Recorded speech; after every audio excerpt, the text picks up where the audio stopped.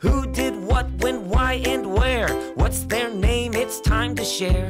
Who are we about to meet? It's the Patriot of the Week. Sybil Ludington is held to be a heroine of the American Revolution. She was born in New York to a military officer and grew up on her family farm.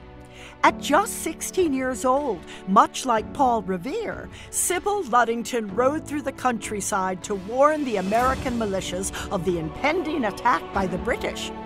All in all, she rode roughly 40 miles during the night over rough terrain to successfully alert the American troops and allow them to prepare for battle.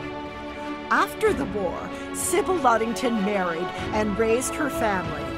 But her courage at such a young age has made her a heroic figure of the American Revolution.